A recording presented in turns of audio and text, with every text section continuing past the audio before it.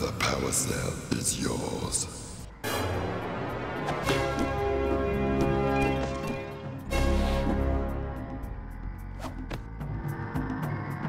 You have proven yourself worthy. Here is a power cell.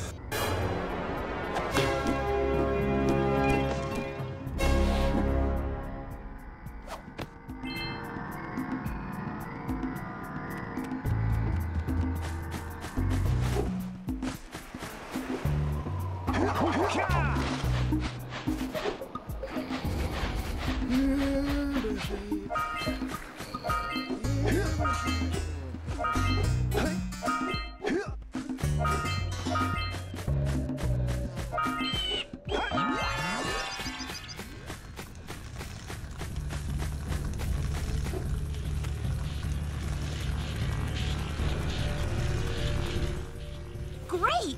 You have the 20 cells needed to power my heat shield. Now be careful.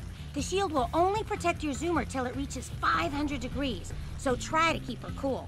Flying over open lava will definitely heat you up fast. Hit 500 degrees and it's over. Over? Like burning molten metal over? The fire canyon gets pretty hot, so keep a lookout for jumps to keep you off the hot ground. I've also released several blue cooling balloons you can use to drop the shield's temperature quickly. Oh, and when you get across, don't forget to activate the teleport gate in the Blue Sage's lab. Then we'll be able to teleport over and meet you. Good luck!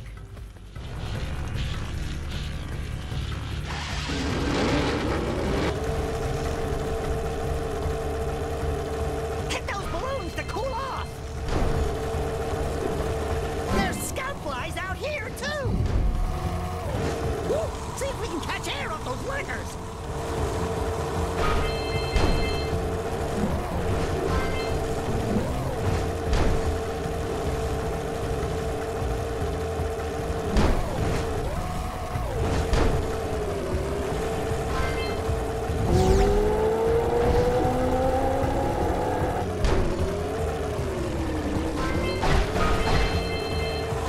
Use the hop turn to steer harder!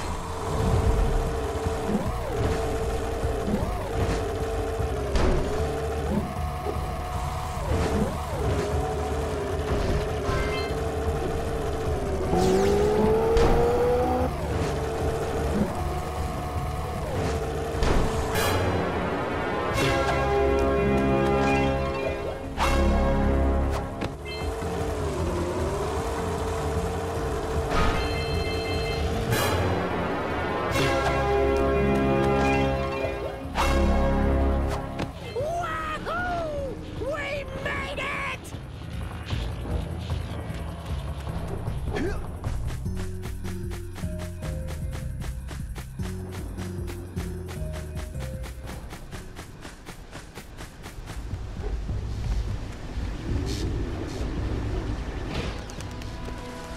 Whoa!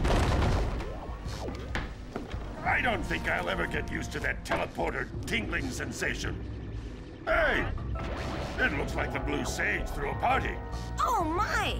Rock Village is on fire! One heck of a party. No, I mean Rock Village is being bombarded with flaming boulders. Oh, and it looks like the Blue Sage is working on a levitation machine to move them. Assuming it's operational, we're gonna need power cells to fuel it. I guess you two are going to have to find some more. We'd better take a look at his notes. Jack, go check on the villagers, then come back and give us an update. And take the furball with you. Well, the situation here stinks worse than a lurker's armpit. Before Blue Sage's disappearance, he journaled significant trouble in all of the surrounding areas. Of particular interest to me is the dark eco-infection of some innocent plants in the Precursor Basin.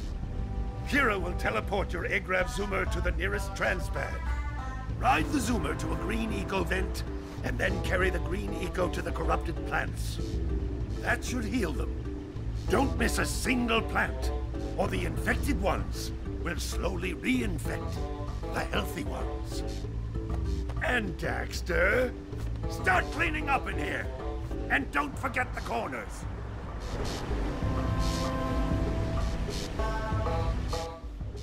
Apparently, the Precursor structure just off the coast leads to an underwater lost city. The Blue Sage has been trying to figure out how he can bring one of the chambers to the surface, but he was never successful. You should check it out. Aren't there a lot of lurker sharks in that water? Why? Are you scared? Me? Of course not. Just looking out for Jak here. You know what a chicken he can be. Well, if you swim out over the coral reef, I doubt the lurker sharks will bother you. They don't like shallow water.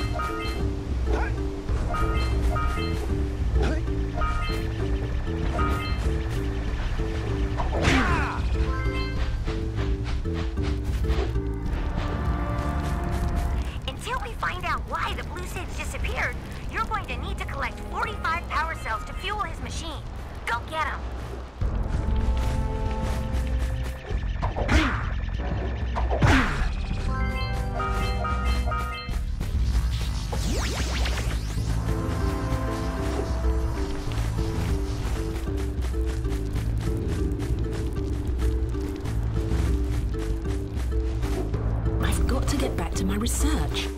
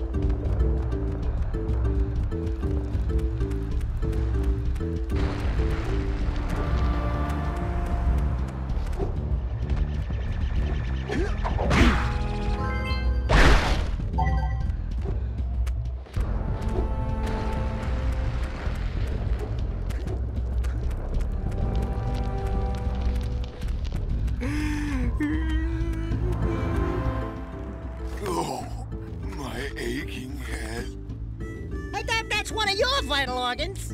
Walk it off, tough guy. Oh, sure, I was tough once. Maybe even the toughest of them all. I single-handedly defended this village from those horrid creatures for almost a year. Then that horrible monster arrived and commenced the boulder bombardment. So, full of valor, armor shining in the sun, I climbed the hill to take him on. But he pounded me like one tenderizes a yakkow steak. Have you tried attacking him with your melodrama? 'Cause it's killing me. After my last stunning failure, he sealed the passageway to his roost with a 30-ton boulder, leaving no way for anyone to challenge him again. So, our sage, a master of blue eco, and a mechanical genius, devised a machine capable of lifting the boulder out of the way. But alas, he disappeared before we had a chance to turn it on. And he took all of his power cells with him. At least I was able to pull enough pontoons out of our bridge to prevent that monster from coming down here to do me harm. Yeah, good job, tough guy. But we're gonna need you to put him back and stuff. Oh, sure. And seal my doom? All right. Fine. Bring me 90 Precursor orbs and I'll let the pontoons loose. But I'm not going to fight that monster again.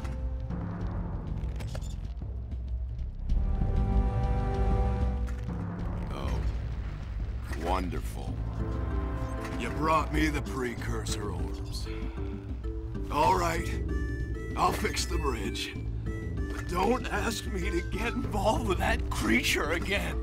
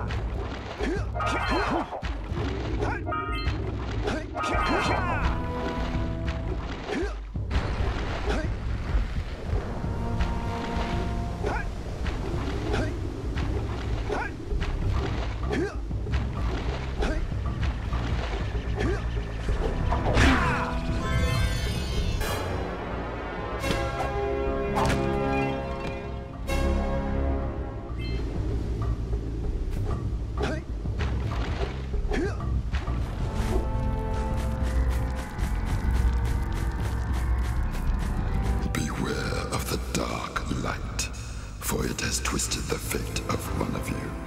Bring me 120 Precursor orbs for each power cell I contain.